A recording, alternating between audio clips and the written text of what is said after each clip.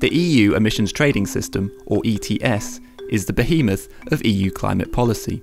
It regulates over 12,000 sources of pollution in 31 countries by capping 45% of the EU's emissions and putting a price on carbon. Debate about the ETS has become polarised. Some claim it is the only policy we need, while others believe performance standards or technology subsidies are more effective.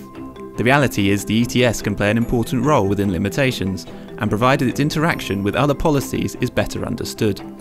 The ETS is designed to reduce emissions to below 21% of 2005 levels by 2020.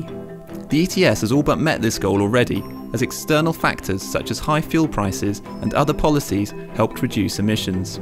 More allowances were created than needed, increasing oversupply and depressing the carbon price. The low carbon price needs to be understood in the context of other policies. We can categorise EU policy 4 ways and illustrate their interaction through the cost curve. The cost curve condenses complex data to show the cost of the policy in relation to the amount of carbon saved. There are policies that help increase energy efficiency and reduce energy use. These policies often have a net economic benefit if implemented. At the other end of the scale, there are policies for research and development. These policies involve developing and demonstrating new technologies that could serve as powerful new sources of future economic growth.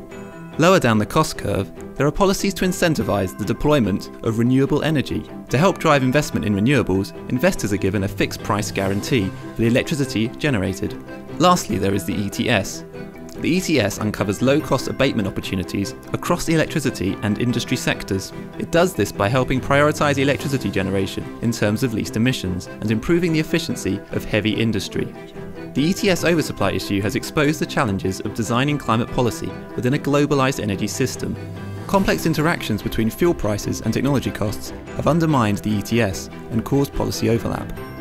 For example, since 2010, the carbon price required to switch electricity generation from coal to gas increased 150%, while the levelised costs of residential solar PV decreased 50% over the same period. Europe is lucky to have more than one powerful weapon in its climate policy armoury. In the next European Energy and Climate Package, policymakers must get a better handle on how different policies interact and make sure they work in unison to rapidly decarbonise our economy.